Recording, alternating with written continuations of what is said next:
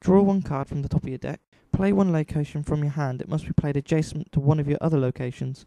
All locations in Location Zone 2, both yours and your opponent's, are connected as long as they are adjacent, so you can move across onto the enemy's locations. Roll one die. You may now move to another location. The locations have a footprint in the top right that determines what movement is needed for you to move on to it.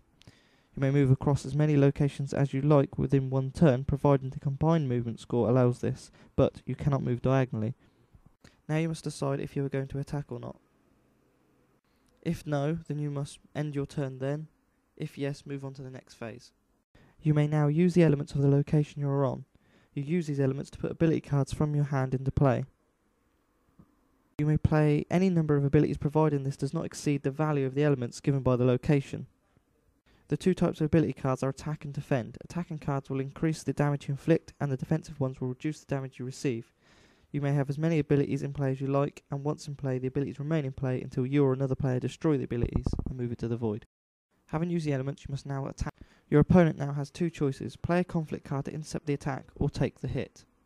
If they do not have a conflict, then they must take the hit. If they choose not to play a conflict, they must take the hit. Your opponent may play conflict cards from their hand to the value stated on the location you're on. Players may play as many conflicts as they like as long as it does not exceed the conflict points found on the location. If more than one conflict is laid, the card points are added together to create one conflict. This is both the attack points and the life of the conflict. If your opponent decides to play a conflict, the conflict rolls first. The number on the dice and the conflict will tell you how much damage this inflicts on your avatar, less any defensive abilities that you may have in play. This damage is deducted from your avatar's life.